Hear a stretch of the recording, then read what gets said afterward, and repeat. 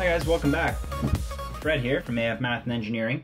We're going to go do a quick theoretical video for you here to best explain, or try to explain, or help you get the concept of what are known as the failure modes of reinforced concrete flexural members, okay?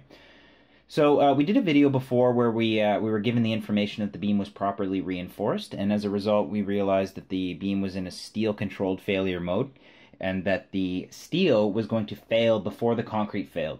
And we talked about how a designer wants that kind of mode to occur. But there are other types of modes, and these modes are extremely important in understanding exactly how to proceed with the question. So this is a good video to start if you're looking at some of the other videos that we've done and you're not sure.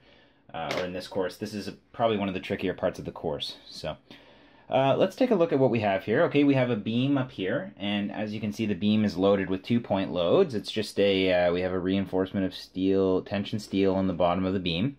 All right, and the beam is undergoing some sort of deflection, okay, here of delta. And we take a cross-section in the center, okay? So we're taking a cross-section in the center of the beam there. And when we take a look at the center, we have 3 different scenarios, as you can see, and different beams of different reinforcements. Okay, so the forces are the same, but the reinforcements are different, and I'm going to show you the difference between all of them. Okay, and then after we're going to go take a look at our force deflection curve up here, and that'll help reinforce what we're learning. So in beam A, we have 2 25M bars, okay, and we're subjected to a load. It doesn't matter, but what we're given here is we're given the strain diagram. Okay, so what you'll notice in all 3 of these conditions is EC max, the maximum strain, the compressive strain at the top of the beam is always equal to 0.0035, okay? So that's something to note. And in beam A, we have what's called steel-controlled failure, or what's also known as properly reinforced. Okay, so this is what, essentially this is the mode in which a designer is looking to design in, okay? And I'm going to use red to draw this on the force deflection diagram, but a steel-controlled beam is going to look like this, okay? So we have an elastic portion of our deflection force curve, okay?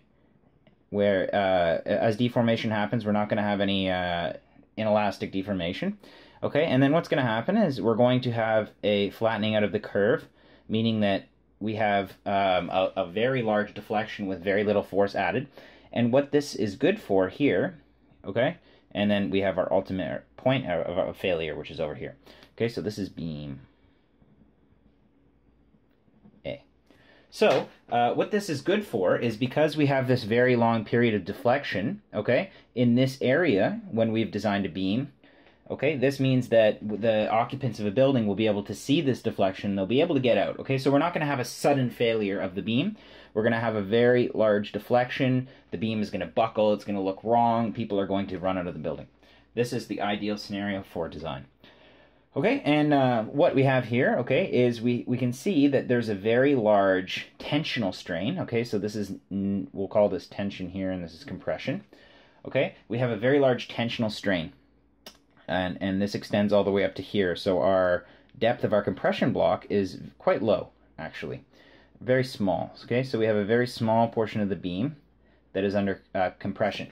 And that is not best if we're looking to maximize the load that this beam can carry, right? Because we want more of the beam, more of the concrete in compression, because concrete is good in compression and not good in tension, which is all down here. Okay, but what this does afford us is it allows us more ductile behavior, okay? And you'll see what that means in the next one, okay? So here what we have is we have what we like to call a concrete controlled failure, okay? So concrete controlled failure, and sorry, let me go ahead and I'll just make some assumptions here, okay? So the yield strain in the reinforcing steel, okay, is greater than the yield strain of the steel. Okay, that's one assumption that we make whenever we have a steel-controlled or properly reinforced beam. Okay, and we also have that EC max is equal to 0.0035, okay, and that's a constant. Perfect. Okay, so those are the assumptions that we're making. Also, the stress in the steel is equal to the yield stress, okay? These are 3 assumptions that we need to make in this condition. So beam 2 is concrete controlled failure. I'm going to do this one in green for you. Okay, and what concrete controlled failure means, okay, is that we have a abundance of steel. so that the strain in the steel has not exceeded the yield strain. Okay, so what this means is the concrete is most likely going to fail under this loading before the steel reaches its yielding point. And if we remember from studying concrete, and I'm going to do this one in green, okay, is that concrete is a very brittle material, so it's going to fail very quickly. So what this beam will be able to hold more load, okay? But what the behavior that we're going to see is we're going to see a sudden drop-off and a sudden failure, okay, beam B. And so it's going to actually be able to hold more load, withstand more load, because we have more of the beam in compression, okay? So we're utilizing more of that compressive strength of the concrete, okay? But at the same time, as we utilize more compressive strength of the concrete, what's going to happen is we're going to have a more brittle failure. So as we're using more concrete, we're going to have a quicker, a very sudden failure of our design. And whenever you're designing beams, you're going to have to make sure that, you know, if you're concrete controlled or if you're the next one, you have to be very careful with your design. Because if something goes wrong, if it's overloaded, it's just going to fail, and no one will be able to get out in time. So the third one we have is what's called our balance condition. The balance condition is actually just another form of concrete-controlled failure, okay, because it is also a rather brittle failure. And the concrete-controlled failure, we have ES, is less than EY. Okay, the stress and the strain in the steel are both less than the yield stress and the yield strain of the steel. The E max is also equal to 0.0035. Now finally we have our balance condition. And our balance condition, okay, we have that the strain in the steel is equal to the yield strain in the steel. Okay, so what happens in this condition, so we have ES is equal to E epsilon Y. Okay, and we have FS is equal to FY. Very good. Okay, so the stress in the steel is equal to the yield stress. The tensile strain in the steel is equal to the yield strain. And we have EC max is equal to 0.0035. Okay. And what this is going to yield us is a condition in which both the steel and the concrete fail at the same time. Okay.